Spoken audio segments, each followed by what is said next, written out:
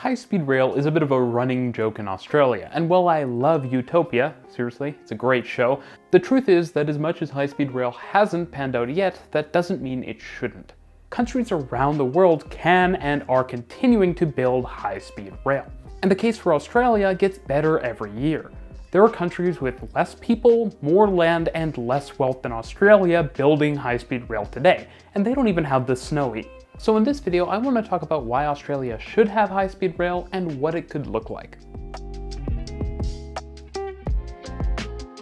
Hi, my name's Reece and I run RMTransit, a channel about sustainable mobility around the world. To kick off the why for high-speed rail, I want to blast past the regular reasons people talk about it making sense for Down Under, and highlight something that I don't think Australians appreciate enough. Australia is a railway nation. Well, every time I make a video about trains in Australia, I am bombarded with comments that tell me the train system is horrible and you've clearly never been to Australia, neither of which are true.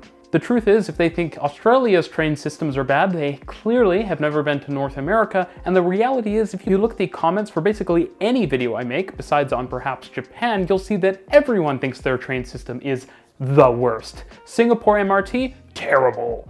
The reality is every big city in Australia has a fairly modern electrified railway system. And increasingly, these railways are implementing the same technologies you see across the world on modern high-speed railways, like 25 kilovolt overhead AC electrification and the European train control system, as well as modern multiple unit trains.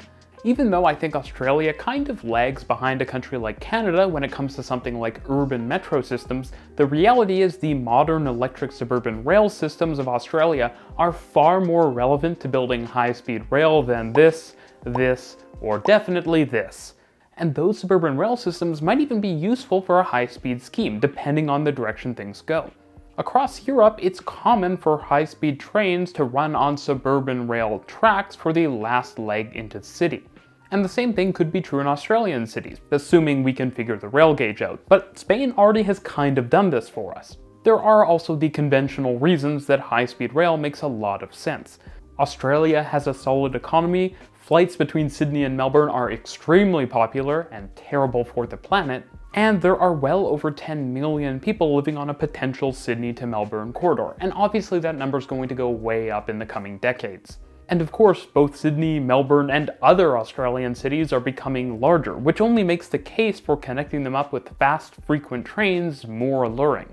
And these cities are expanding their transportation systems with new lines, metros that aren't metros, and metros that are metros. All of these new investments in local transport infrastructure only strengthen the case for a high-speed link, or links for that matter. And a high-speed line doesn't need to be crazy expensive. While decades ago high-speed rail was rare and very cutting edge, these days it's quite common, with over 20 different countries playing host to high-speed train services and more coming online every couple of years. Countries like Spain and Italy, which have NIMBYs and modern codes and design standards, show that you can build high-speed rail on the cheap and not in easy terrain. Now, of course, eventually any high-speed rail project in Australia is going to require tunneling, but Australia is no stranger to tunneling projects, and in my opinion, it's far better than countries like Canada and the US when it comes to tunneling. Most major cities in the country are building underground electric railway tunnels right now, except for Adelaide. And there are even other types of tunnels also being built, which we're not going to talk about because cars. So with the case for high-speed rail pretty clear and the value only set to inevitably increase as environmental concerns grow, populations increase, and transportation systems expand, it would be wise to get building soon, or at the very least set aside the land and space for future high-speed corridors. This helps maintain the value of such a system going forward, prevent big cost increases in the future, and also protect from NIMBYism. But what would such a system actually look like? Fortunately, to tell you how things look today, I have Martin from the channel Tateset. Take it away. Hey there, my name is Martin and I live in Melbourne. Sometimes I want to go to Sydney to get my fix of ferries and double-decker trains. The current rail service between our two biggest cities takes about 11 hours and uses diesel XPT trains from the 1980s, which as many of you will know are our local version of the UK's Intercity 125. The XPT has a lower top speed than its British ancestor, partly limited by our lower line speeds, but it's also geared lower so it can handle our much steeper mainline gradients.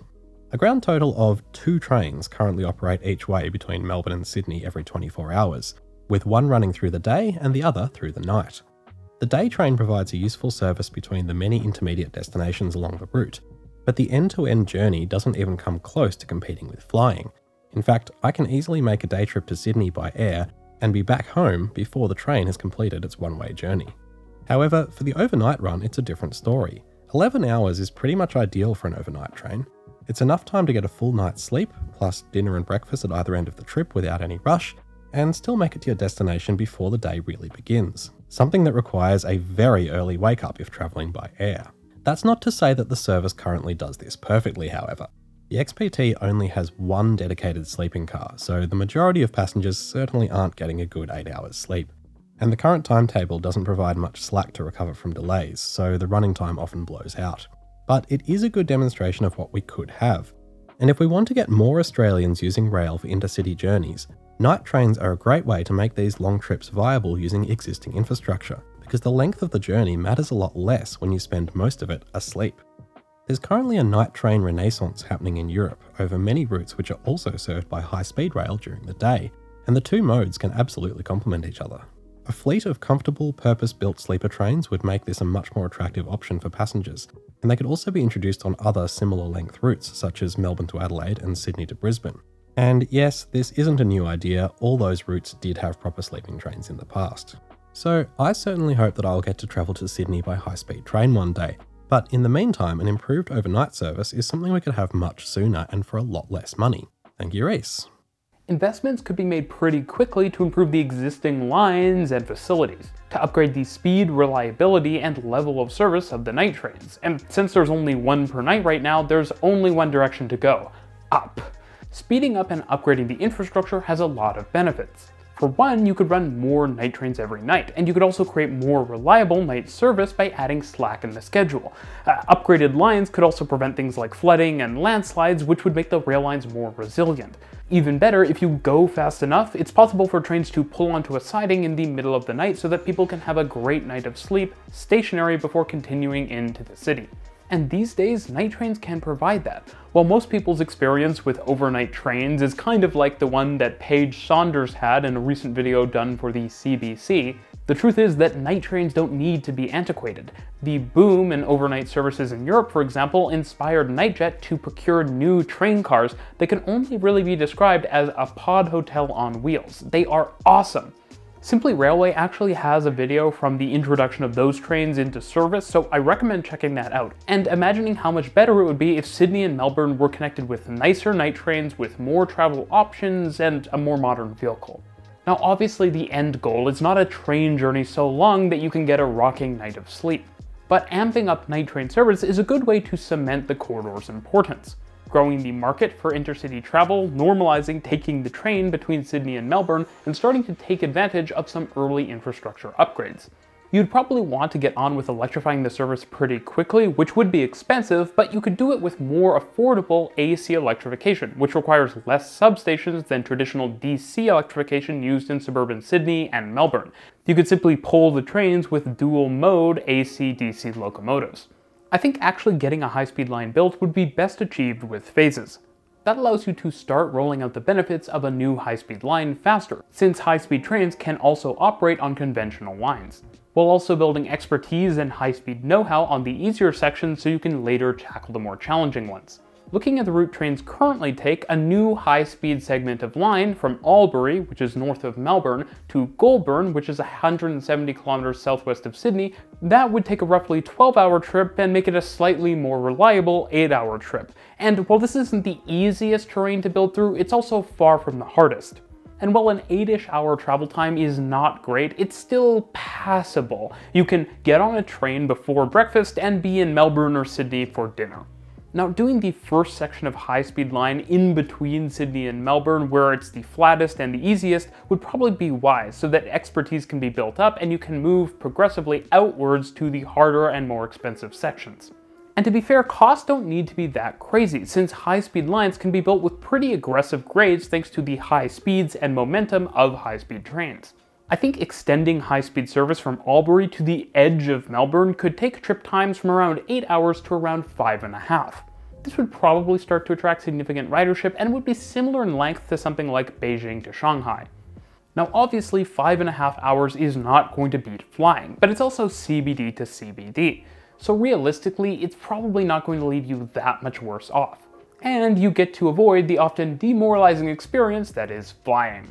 Now, going beyond 5.5 probably means improvements to urban approaches. I think new tracks into Melbourne could probably save you around half an hour, and into Sydney you'd save more like an hour. Now this will be expensive. To be clear, going into Sydney you're not tackling the Alps, but tunneling will be required. Though I do think the actual amount of tunneling required is probably overestimated by most people.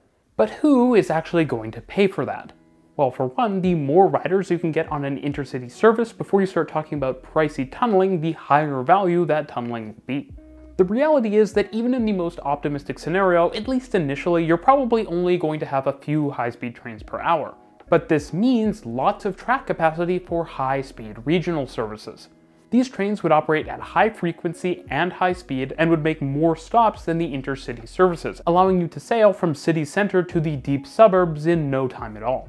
This is actually something Korea already does with a number of its high-speed routes, and it makes a lot of sense for Sydney and Melbourne, allowing them to bring outlying towns into the orbit of the city. And assuming the high-speed line is built to adequate loading gauges, Melbourne could finally get the double-decker trains it so desires. Adding fast regional train service on high-speed tracks you are going to build anyways gets more people on the build side and adds more benefit to the cost-benefit equation. The question some might ask is, what about Canberra? And the reality is, the nice thing about a line from Sydney to Melbourne is that you can plug Canberra into it pretty easily. Honestly, the tracks connecting Canberra to a high-speed line don't even need to be high-speed rated themselves. Now, to be fair, Canberra is pretty small, but it should become a bigger city, and it would only improve the case for high-speed rail.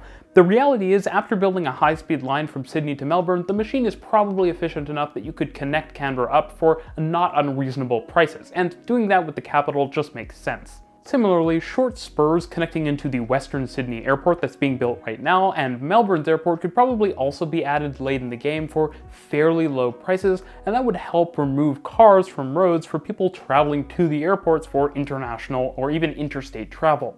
Now, making this video, I am aware people will suggest that high-speed rail in Australia is pie in the sky and unthinkable, and that might be correct today.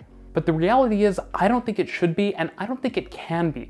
Decarbonizing air travel, which is essential right now for people traveling between Sydney and Melbourne, Australia's two largest cities, is going to be extremely hard. There is no kind of zero emissions passenger aircraft, even on the horizon, that could handle the level of service needed for that route.